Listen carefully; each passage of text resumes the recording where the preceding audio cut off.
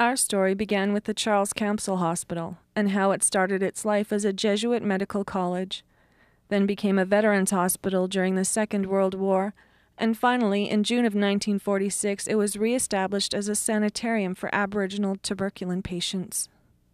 In the spring of 1946, the first Inuit patient was admitted to the Camsell Hospital, and by 1953, there were almost 3,000 Inuit registered in tuberculosis hospitals across Canada.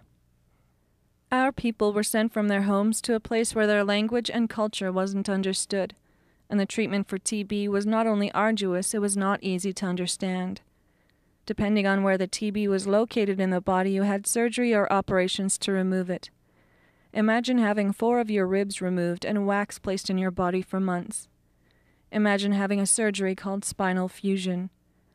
Now imagine that you are undergoing these surgeries in the 1950s, without the modern technology that we take for granted today. All patients had to follow a strict regimen that was composed of 4 levels. Level 1 was the most stringent for the most seriously ill. It was strict and total bed rest. This meant that you couldn't leave your bed for any reason. This meant that some people were kept in bed for a year or longer. Level 2 meant the patients could sit in a chair once a month. Most patients were happy to get to level 4 because they were allowed to walk for short periods. This meant that they were going home. Imagine being confined to a bed for 24 hours a day, for months or years at a time.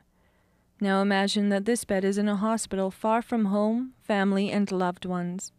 This relocation of our people was not only a trauma for them, but for their families as well. There are cases where mothers were away for several years and missed being with their children. There were children who grew up in hospitals away from their parents and their homes. Some people had faith, others looked forward to getting packages from home, while others tried to visit with each other to help keep their spirits up. Everyone coped with the boredom in their own way, but all needed something to occupy the long hours of tedious confinement to their beds. From time to time, relatives would come to visit, but it was expensive to travel, and with hospital stays that ranged from months to years, most people spent long hours with nothing to do.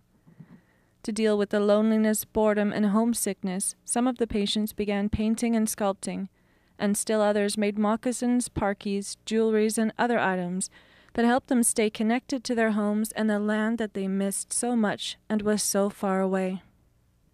However, while some survived TB and were eventually reunited with their families, there were others whose stories have a sadder ending.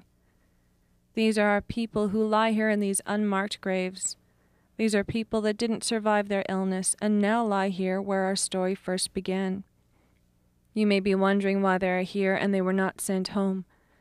The reason is because the government decided that it would be too costly to send these people home after they passed away.